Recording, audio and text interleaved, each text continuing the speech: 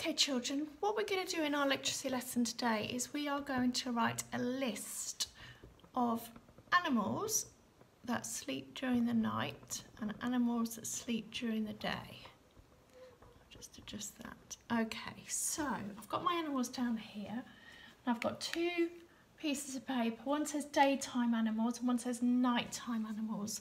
Now, can you remember the name, the word that describes an animal that comes out at night? It begins with a n. Did you get it? It is nocturnal, so I'm going to write that up here.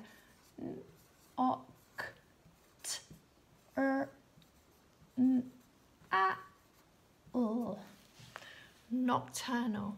And then, who can remember the word for animals like us that are awake during the day? Begins with a D. Have we got it? Diurnal. D-I-R-N-A-L.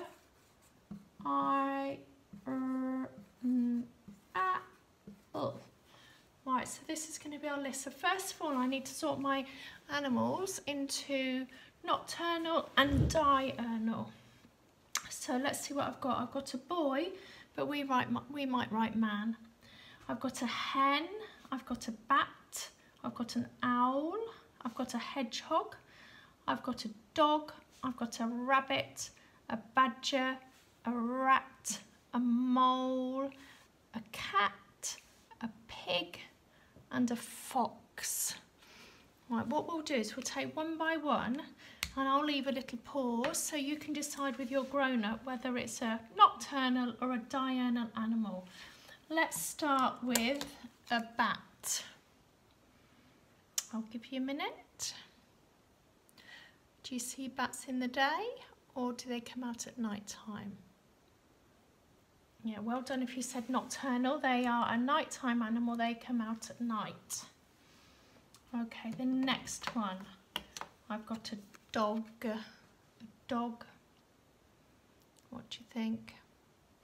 Well done if you said diurnal because they are awake during the day. Okay, let's do a hen.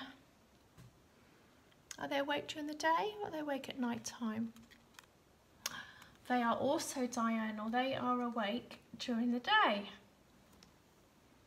Okay. Let's try a badger. A badger.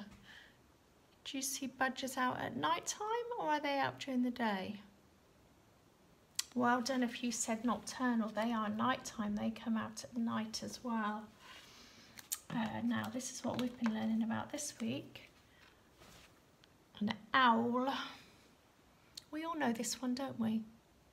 Tell your grown-up. Please say that owls are nocturnal. Right. What about a little mole? They dig tunnels. Do they come out in the daytime or nighttime? Yep, they are also nocturnal. Let's do this little pink pig. Do you think a pig comes out in the day or do they come out at night time? Ah, look, see, a pig is out in the day. Right. Now, this is an interesting one, a cat. A cat. Are they out at night or are they out in the day? I think that's a bit of a trick because some cats go out asleep all day and are out at night and some sleep at night time. So I'm going to put that in the middle because I think a cat could be either. And I think actually it might be the same for a rat. You do see rats out in the day, but they do come out at night time. I think on the whole they're more nocturnal, but we'll put them there. Right, we've got 4 more. I've got a boy, but when we write it, we're going to write man. Man. Are we nocturnal? Are you nocturnal? No, you sleep at night time, don't you? So you're going to go here. Then I've got a hedgehog. Hedgehog. Do you see them out about during the day? not very often because they come out at night time. Then I've got a rabbit. A rabbit. What do you think? That's a little bit of a tricky one too, because I think that's like the cat and the rat. Some come out, some are nocturnal, but some are diurnal. And then the last animal I've got is a fox. A fox. Tell your grown-up, where should this one go? Yeah, it's a nighttime animal.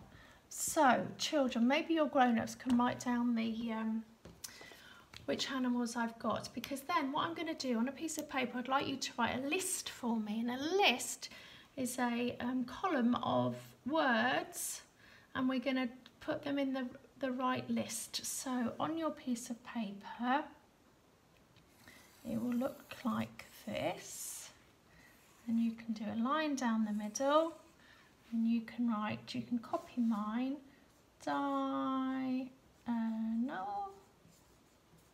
nocturnal. And then I think I'd like you all to do at least 3 each. You're going to write your list.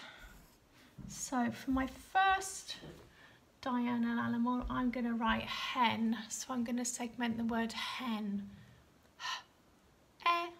Hen. And then I'm going to write those sounds. Hen. So that's number 1 on my list. Okay. The next one I'm going to write is I'm going to write rabbit, because my rabbit sleeps at night time. So rabbit, I'm going to segment it.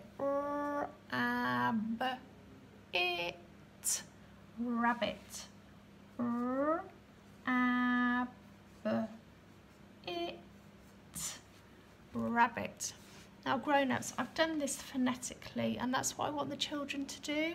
I don't want you to correct their spellings. I just want them to be able to say the sounds and write them down so they're phonetically correct, if not properly spelt. I'll do another one over here. So let's do the owl. Owl. Can you segment the word owl? Owl.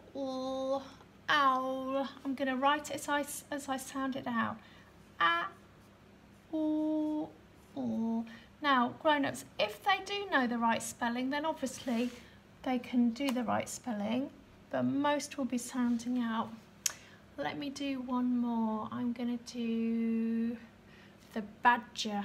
The badger. Let's see, how would I sound that out? B-a-d-ger. B-a-d-ger. I'm going to write that as I've sounded it out.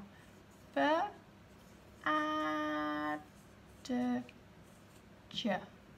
Badger. Now grown-ups, please don't panic about this, because at this stage we're only in November. What we're trying to get the children to do is to be confident to sound out and write their words. We will work on the spelling, like the spelling, in the summer term. So for the time being, we just want them to be confident and to have a go. We obviously, as they go through reception and up through school, do work on spellings, but it's so early in the year at the moment that it is more important that they're confident to have a go and to try and spell it out using the sounds that they know, rather than us trying to correct them. So I put on the blog, if this is a piece of work that could come back into school, and you could just note down how much you helped them, we could then stick it in our writing books just to show that they were doing their home learning. I hope that's helpful, and good luck, children. I think probably 3 each, but I would like you to challenge yourselves and to choose more if you can. Okay.